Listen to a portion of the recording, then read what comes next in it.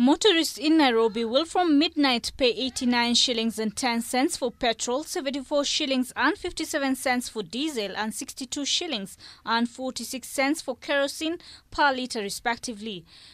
A litre of petrol in Mombasa will now retail at 86 shillings and 62 cents, while diesel and kerosene will retail at 72 shillings and 09 cents and 59 shillings and 99 cents. In Nakuru County, a litre of petrol will be purchased at 88 shillings and 96 cents, while diesel and kerosene will be bought at 74 shillings and 62 cents and 62 shillings and 54 cents per litre respectively. Motorists in Eldoret will pay 89 shillings and 94 cents for petrol, 75 shillings and 59 cents for diesel, and 63 shillings and 51 cents for kerosene.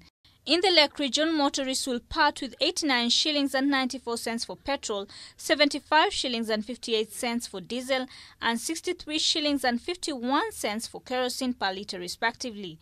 The Energy and Petroleum Regulatory Authority say the changes in the palm prices came as a result of shifts in landed costs of the three products, which decreased for diesel and kerosene and rose for petrol.